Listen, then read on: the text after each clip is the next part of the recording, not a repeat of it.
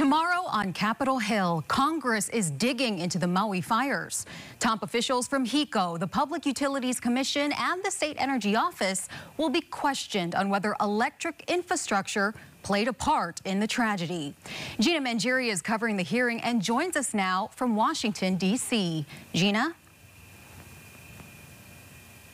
Nice to see you and speak with you, Bridget. It's been such a busy day here at the Capitol. It's all a buzz for the folks from here because of the impending shutdown. That's just days away if Congress can't agree on a funding mechanism. But for people from Hawaii, the buzz is more about the investigative hearing that's coming up tomorrow morning. Now, here's a preview of what's going to happen. I wanted to know what the House committee investigating Maui hopes will come of this, so I went right to one of its co-chairmen to find out. I'm going to ask about de-energizing the lines, which means turning off the power, why that wasn't done sooner, why it wasn't maintained until the threat was gone. When you have a clear threat, National Weather Service was telling you a couple days in advance that there was a significant threat to the area. Why aren't you taking the actions necessary?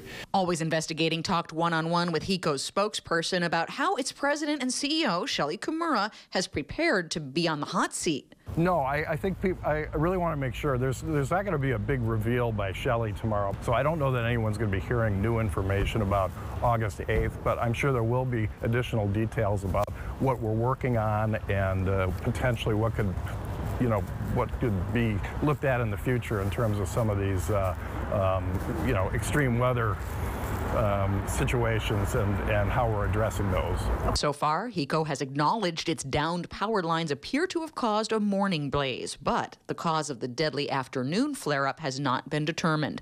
The head of HECO's worker union is at the Capitol to monitor the hearing, too. This as the power company is battered by mounting lawsuits and facing a long and costly rebuild. Remember the people behind the company, right? So people's lives are impacted.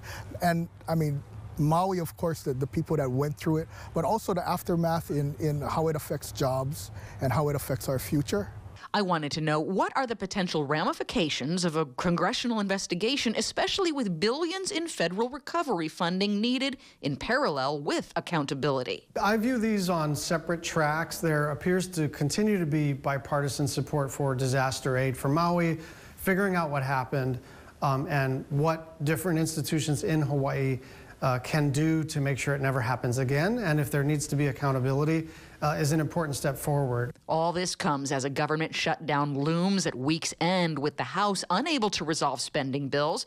Meanwhile, a bipartisan Senate continuing resolution is advancing, but is still at the mercy of holdout House Republicans. There are too many of them right now who want a government shutdown and all the pain that will cause. As for the other officials set to testify at tomorrow's hearing, here's a preview of excerpts from their opening statements before the panel launches into questions. Mark Glick, the state's chief energy officer, says his office expects that the results of investigations will be helpful in informing additional measures and recommendations for limiting future wildfires and their ill effects. And the chair of the Public Utilities Commission says we are working with the utilities to take immediate actions on changes to protocols, on red flag warning days, and whether power lines should be built below ground. After HECO, the PUC, and the Energy Office testimony, both of Hawaii's House members will also face the panel to give their perspectives. Here's what each told me ahead of their appearances tomorrow. I hope it's just legitimate questions and assurance that federal programs are being carried out as they should be carried out. That's a legitimate thing for us to ask for. Clearly, if my colleagues want to really help the people of West Maui right now, the best thing for them to do is to keep our government open. And so again, I think it really is about emphasizing to our colleagues here just the scale, magnitude of what happened here, not just in terms of numbers, not just in terms of any technical responses or regulations, but really the human impact that this has had on our community.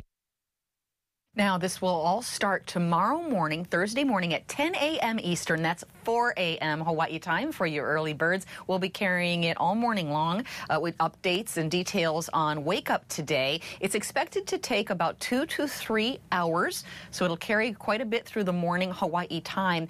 It is significant. This is not just an informational briefing. This is sworn testimony.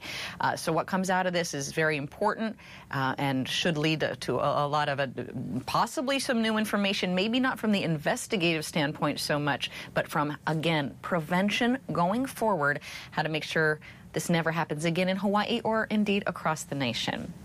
We'll have it all tomorrow. Reporting live from Washington, D.C., Gina Mangieri, KHON2 News, working for Hawaii. And Bridget, back to you. Going to be an interesting one. Thanks so much, Gina.